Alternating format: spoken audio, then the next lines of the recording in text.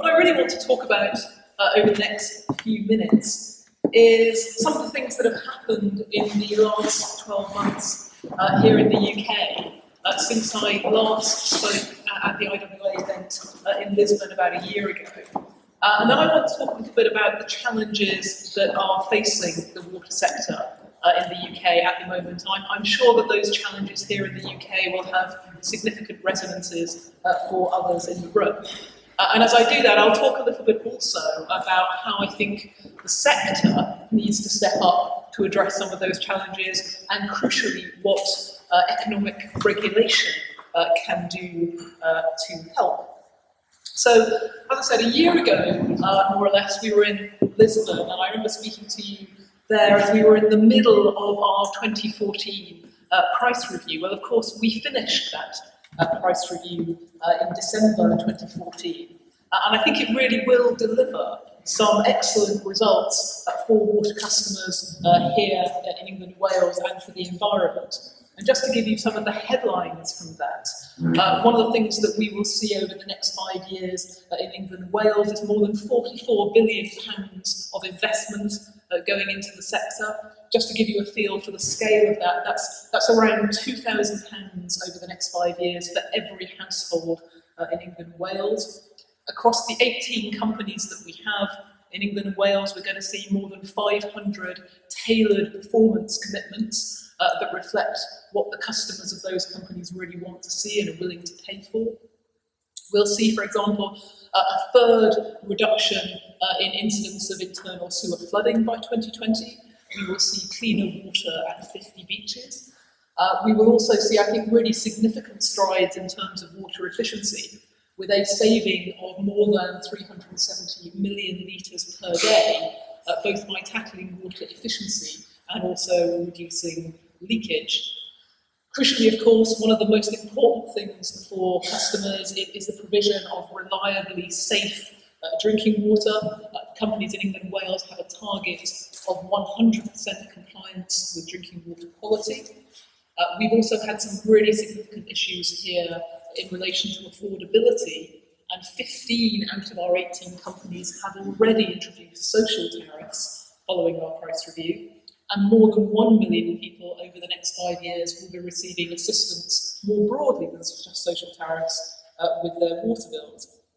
So there's a lot that I think has been delivered through the 2014 price review, but perhaps the most important thing that we've delivered through that review has been a step change in the culture of the sector, in particular through better information and better transparency, much better stakeholder involvement in the process and in the outcomes, better customer engagement, and crucially more flexibility for companies to deliver the outcomes that customers and society really care about in the most efficient way possible, using the new TOTEX approach that we've introduced. And of course, all this is underpinned by what I think is a much better sharing of risk and rewards. And I'll expand a little bit on some of those points later on.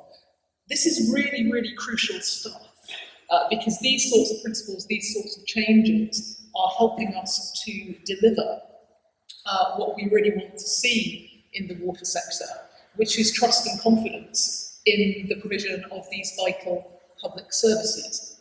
And of course, that trust and confidence is only going to get harder to deliver in the face of some of the key challenges that the sector faces. So I want to talk first about some of those challenges and about what they are.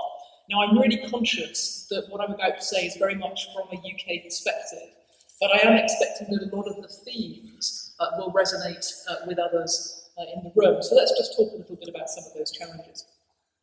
Perhaps most fundamentally, we are facing a significant increase in supply-demand imbalance, both on the water and the wastewater side. There are significant pressures here, perhaps most obviously from population growth in this country.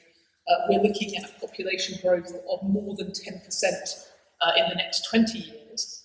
And of course, we're looking at that population growth being principally distributed precisely in those areas where we have least water, for example, in London, in the south, and in the east. We're also looking at significant demographic change. So we've got a rising population, but but we've also got an increase in the number of households, which is rising at a greater rate than the population increase. So, for example, in 2012 we had 22.3 million households. By 2037 we will have 27.5 million. And of course, one of the things that means is that we will have more buildings, we will have more development, and of course that increases things like surface water runoff, so it creates other pressures elsewhere, including physical pressures on the networks that we all regulate, on networks that are already, some of them quite old, and all of which are ageing. So we've got all of those challenges, layered on top of which, of course, come the challenges of climate change. So if you look at the latest projections, for example, in the UK, we are looking at, broadly speaking, drier summers and wetter winters, and we're certainly looking at more intense rainfall. And that's a very profound thing for us in the UK because our infrastructure is basically built for drizzle, and we're getting much more in the way of torrential rain. So there's a real challenge there. And beyond those physical challenges, we also have pressure from rising customer expectations. And those expectations are not only about what the customer is getting, but crucially about the whole relationship that they have with their service providers. Customers today increasingly expect more information, they expect more control, and they want that where they want it and how they want it. And they are increasingly aware of the value of the data that their consumption creates, and they want to share in that value. And of course, in addition to all of this, we've got rising expectations in terms of environmental standards, greater pressure to deliver environmental improvement. So that's continuing. And of course, greater pressure to make good use of environmental resources. And as if that were not enough, certainly for those sectors who rely on private finance, I think we're now, I think it's fairly safe to say, approaching the end of 2 decades of rather benign financing climate. We're certainly facing increasing pressures on interest rates, and perhaps the sort of money that we've been used to being available for infrastructure investment over the past decade or so is not something that we can rely on going forward. And then, of course, we have continuing pressure in relation to affordability. These are services that people absolutely need for life and for health. They often do not have a choice of their provider, and they don't have choices about whether they consume or not. So it's absolutely critical that they can afford the price that we are asking them to pay for those services. Now, I'm absolutely the first one to say that the sector in the UK is not in a bad place. I think it's done a really good job, certainly since privatisation, in delivering for customers, for the environment, and for society more widely. But I think certainly in this country, there's absolutely no doubt that the sector cannot simply carry on doing what it has been doing in the way that it has been doing it, and expect to meet those challenges in a way that also delivers against the expectations of customers on service and affordability. And of course, if it can't do that, then what it's going to do is lose legitimacy in the eyes of those customers and society more broadly. So, what does this mean for the sector? Well, I alluded to it before. Our vision for the sector is one of trust and confidence in the provision of water and wastewater services, these vital public services. And that reflects the importance of these services to customers, society, and the environment. And it's really important to think through the implications of this. It sounds rather simple, but the implications are quite profound. Perhaps most obviously, the sector really needs to focus on delivering and understanding the outcomes that customers and society expect from it. What customers and society are going to get from the sector for the money that they put into it. They really need to focus as companies on understanding those outcomes and delivering them. They also need to focus on understanding the risks and opportunities in relation to those outcomes, and understanding where they, as water service providers, can best add value in managing those risks and opportunities. And of course, the corollary of that is understanding where they are not best placed to add value, and perhaps where others adjacent to them in the sector can play their part. And of course, another thing that struck us when we started to think about what will drive trust and confidence in the provision of these vital public services is the importance of relationships in the sector. And perhaps the most critical relationship is that between the service providers and its customers. But relationships more broadly matter too, relationships across the whole sector, with NGOs, with government, and of course with the regulator. And I think we really need to see a step up in companies taking responsibility for acknowledging the relationships that they hold and really building and maintaining those to the best interests of customers. And that's partly, importantly, about recognising where water and wastewater services sit within ecosystems, so that the companies can work better with partners who have influence elsewhere in those ecosystems. That's a very different skill set, certainly here in the UK, that those companies need to grow and develop.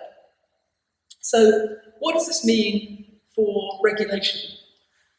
There are some really, really big challenges for the sector, but how can regulation help? Well, everything I'm about to say, certainly for us, really builds on the principles that we started to put in place for our 2014 price review. And perhaps the most important thing for us to remember is that we, as regulators, we don't deliver water and wastewater services. We don't actually provide these services that are so important for customers, society, and the economy. But we do have a really important role to play. And for me, that role is around informing, enabling, and incentivising the sector's response to the challenges that it faces.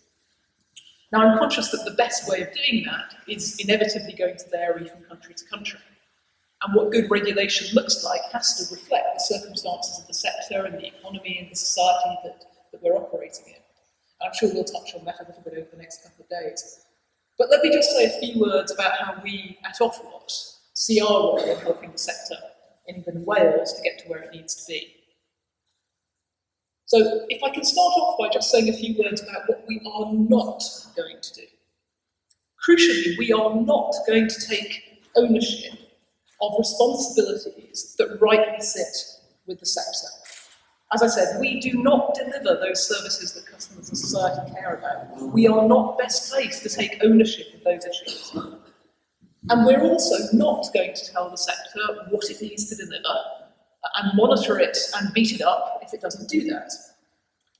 And we're also not going to tell the sector what it needs to do to respond to these challenges, how the sector should structure itself. We're not regulating, for example, to a particular industry structure.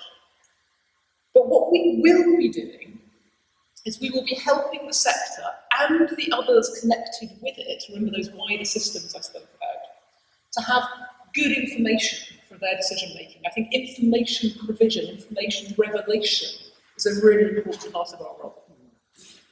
We're also going to enable responses to that information. And I think markets have a really important role to play here. Now, I'm not necessarily talking about competition. I'm not talking about end customer choice here. I'm talking about markets as places where buyers meet sellers and where transactions take place. Markets give you options. They enable you to make choices. They enable you to respond to that information that I talked about earlier on. And we're also going to incentivise efficient responses. And partly that's about doing things cheaper, it's about bringing costs down. But it's also crucially about making the best use of scarce resources. And it's also about doing things differently in new and better ways. It's about innovation. And our direction of travel really is summed up on this three-pillar diagram here. What we're doing at OFWAT is we're moving away from the approach that we took in the first couple of decades post-privatisation, which incidentally I think was appropriate for that moment in time, which was a very prescriptive, very interventionist, very one-size-fits-all approach that resulted in conversations with the companies that were very focused on doing what the regulator had asked them to do, a very administrative model. We're going to take some steps away from that towards something that is more framework-based, more principles-based, that enables us to be more targeted and more proportionate in our regulation, to focus our efforts on where we will add most value, that crucially creates a more customer-focused approach, not regulator-focused, but customer-focused approach in the sector, and towards an approach that will make more and better use of markets. And crucially also, this is going to be accompanied by a lot more emphasis from us on regulatory reporting, market intelligence and assurance. So we're not just going to stand back as a regulator, we're not going to retreat. We are going to adopt a different approach, but we're also going to pay very, very close attention to what is happening in the market so we can understand whether markets are delivering for customers, for society, and ultimately building and maintaining trust and confidence in these vital public services. So why do we think that's the right approach for us here now? Well, it goes back to the essence of regulation, which I was talking about earlier on. It doesn't try to put the regulator in the position of taking responsibility for things that should rightly sit with the sector. It doesn't put us in the position of second-guessing the water companies or taking ownership of the things that they should be doing. It rather focuses our attention on the things where we can really add value by informing, by enabling, and by incentivising. We will be very, very clear about what the responsibilities on the companies are, and we will also be absolutely assiduous in our responsibility to hold the companies to account for discharging those responsibilities in a way that encourages precisely the sort of challenging, innovative thinking we so badly need in the sector to meet those challenges that I outlined at the start. Now, of course, we will continue to play a really important role in providing a safety net for customers. I think I said before, customers don't really have a choice as to whether they consume these services, and they don't have a choice of their supplier. So we will absolutely continue to make sure that they get a fair deal. But we will also really enable and encourage new and better ways of doing things, rewarding innovation, and with it, real frontier shift, from which over time, everybody can learn and benefit. And if we do that, then I think we as regulators can play a really crucial part in helping the sector to maintain and build the trust and confidence we all want to see in water and wastewater services.